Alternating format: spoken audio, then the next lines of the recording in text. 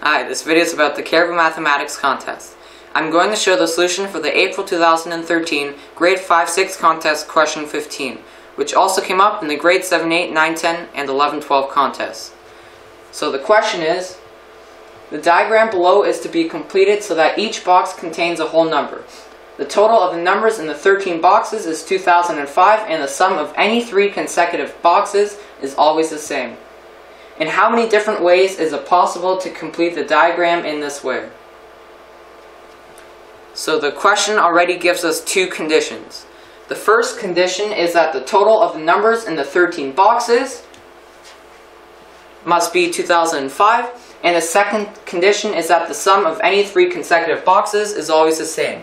So, for example, the sum of these 3 boxes must be the same as these 3, and so on. So, we will keep the first condition in mind for later, which is the total of the numbers in the 13 boxes is 2005, and we will keep the second condition in our head for now, which is the sum of any 3 consecutive boxes is always the same. So, let's start at the farthest left box of the diagram. So, we know that the sum of these 3 consecutive boxes must be the same as the sum of the next 3 consecutive boxes, which would be these 3.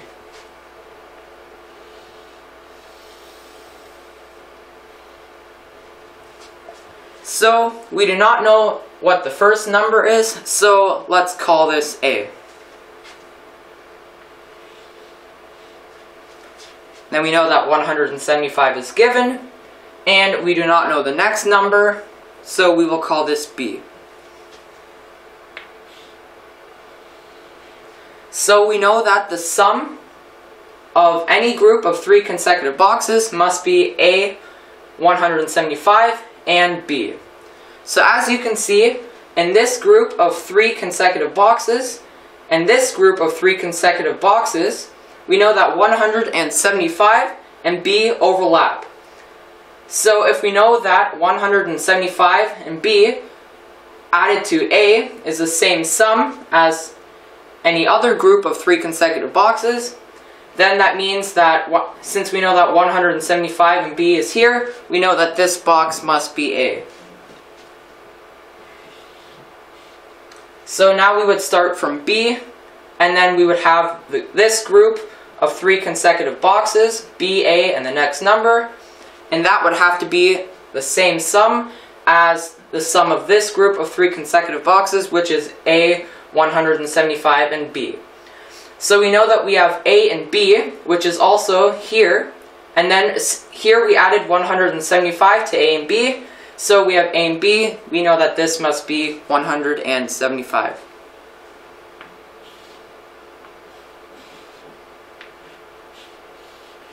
So as you can see now, it is just a cycle. We have A, 175B, A, 175, and then B, and so on.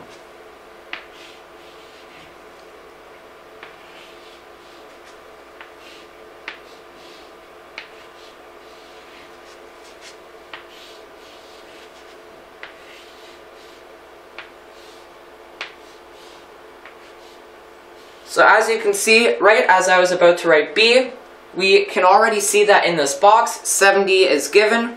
So we will take B equals 70, and now we will write the next variable, which is A, to complete the pattern.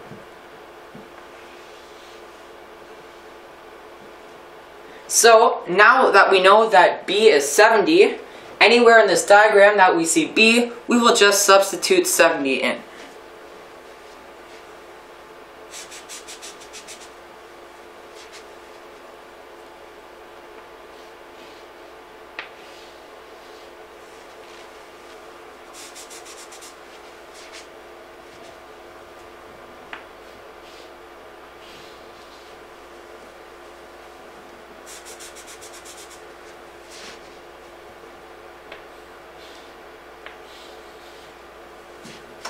So as you can see here, we have the pattern. So here we will take out, we have 1, 2, 3, 4, 5A.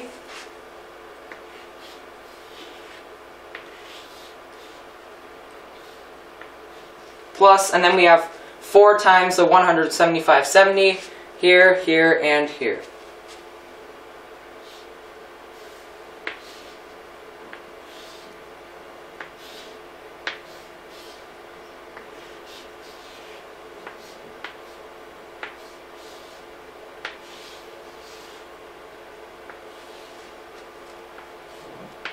And we know that the total of the numbers in all 13 boxes is 2005.